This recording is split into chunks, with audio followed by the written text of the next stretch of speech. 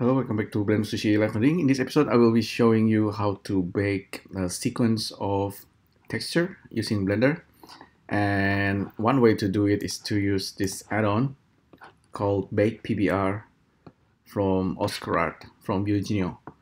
So yeah, once you have that installed, if you go to Cycles, you will see here Bake PBR, and you can have these options. Render sequence, and since this is actually PBR and Oscurart actually told me don't use it on PBR. I mean, you can bake the sequence, but it's recommended to just use the emissions, because if you have sequence of PBR, it's gonna be pretty strange. Maybe PBR, physically based renderer, will be confused or something, but you can give it a try. Why not? Because it's in Blender you can do it. So we can try using Cycles shader, and again maybe just plug it into emission, so it's very simple this way. And we can try any of the 4D texture, so any of this procedural texture if it has 4D, and maybe Voronoi. So with 4D you already have this value that you can animate. Okay, so yeah, we can use a value and we just plug in a frame into this, so it's gonna update. This is a Python code. If you use a hash and then frame, you're gonna have this value, and you just plug it here, and let's see the result. Very quickly you have this super random Voronoi square. You can also have it like this kind of. Let's do it this way. It's kind of easy to understand.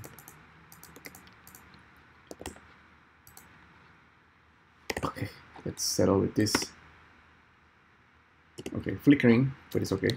So let's use mask if you like. Just multiply this. So let's save this first. Animated texture bake. I think video texture will be quite common in the future, in the near future, especially for AR. You want to be able to project anything into 3D objects. Not just video, of course. You want to project like UI interface, and you want to be able to touch it somehow. Okay, so let's say we are happy with this. We want to bake it. Before we bake anything, by default, Cycles renderer will render at this sampling value. Is actually really high. Just sample it once. In this case, it will work, and it's going to be a lot faster. Selected to active should be off because we only have a single object. Get the ng copy, that's fine. Render sequence, bake PBR. So by default, it's gonna look at this name, the object name, cube, and it's gonna output it on the desktop under a folder called image. So this is on my Mac. So this is what I did the other day. Maybe you can check. Okay, today. So right away we have this render. We also have the EXR. The PNG one looks kind of funny. It's a bit darker. Maybe it's more correct. The EXR is brighter. So which one is correct? Seems like the EXR always give better result. I don't know why. But see, when you're baking and rendering sequence, make sure that you also have the UV already assigned properly. So for each object, the UV is going to be different. Oh, actually, I'm rendering too many frames, so maybe I should restart. Objects now, not just the cube. We can actually test the cube, the EXR renderer, but usually it's gonna render the EXR and then the PNG. PNG is a bit darker. That's maybe because of the color. What do you call it? Let's see. Color profile. Yeah. So let's reopen. Texture bake, render one sample. We can actually test it out. So with a cube. So this is another cube. We can import image as planes, shadeless. Just import our cube emission.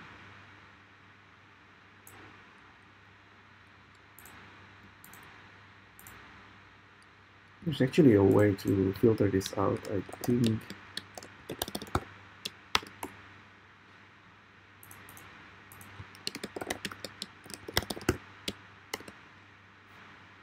No, okay, that's not how.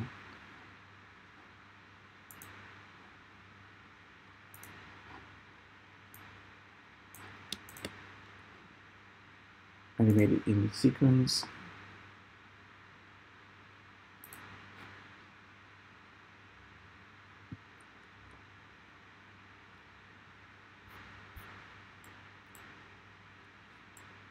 Okay, that's the wrong way to do it.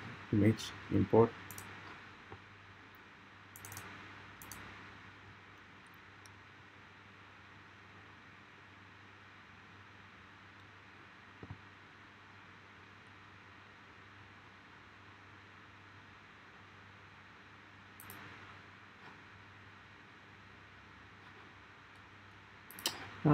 Anyway, let's do it this way.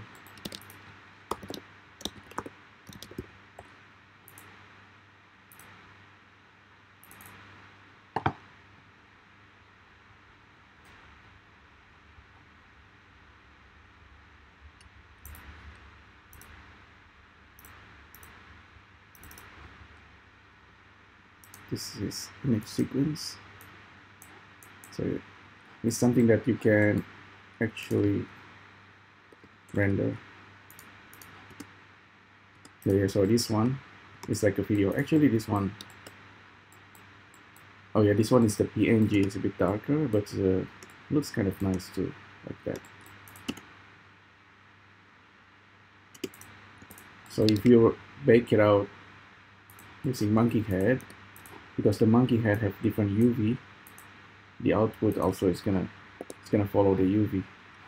So with the box, of course, it's gonna follow this UV. That's why the render is like this cross, of course. It's pretty obvious. So with the monkey head, let's create another material. Noise texture also have 40, so let's do this again. Value, frame, multiply,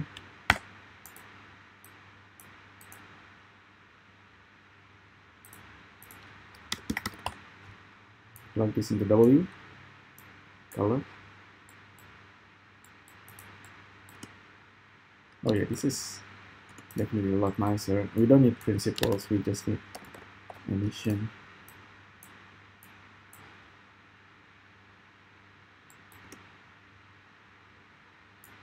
And I believe we can also use curve.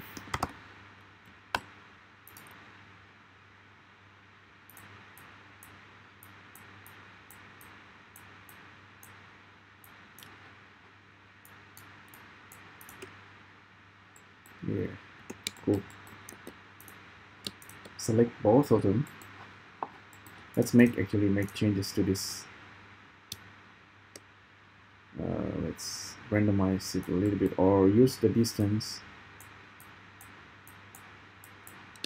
and color. So what happens if we plug this distance into the vector, or this goes to the color? Okay, 0.01.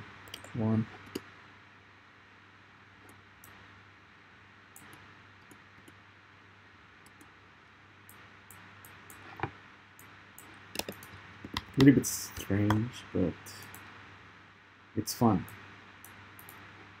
Procedural texture is really, really fun.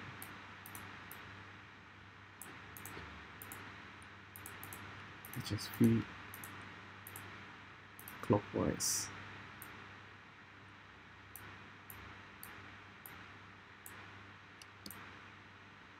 The color is a bit funny. Yeah, we just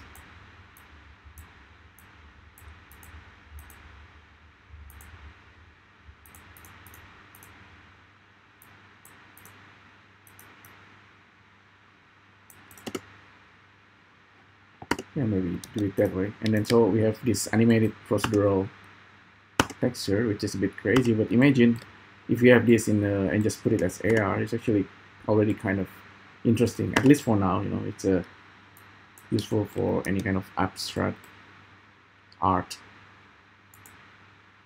So Oscurart, emission on, turn off selection to active, get PNG copy, maybe we don't need that. Render sequence, paid PBR. You can also see the resolution here, 1024 by 1024, can be smaller. That's going to be the size of the video as well if you actually export it as video. So right away you can see the animations. We can use this deja vu viewer. Yeah, this is actually kind of nice viewer for texture, but normally I need to place it on my home. So cube is being rendered. Oh, Suzanne is also being rendered in the background, but Suzanne, this is like 250 frames. Okay, this is gonna take a while. But anyway, you get the drill, right? I will try to export this out and then turn it into AR. So currently, one way to do it is, I believe you can use the web XR to do it. Video texture, anything like Snapchat lens or Instagram lens or maybe TikTok lens that support video texture can import this, and applying it as texture is actually quite nice. But I know if you use Xcode or Swift, maybe Swift Playground, you can use video texture, but that's you require iOS 14 on iPhone and iPad. Let's try this anyway. So that's pretty much it in Blender.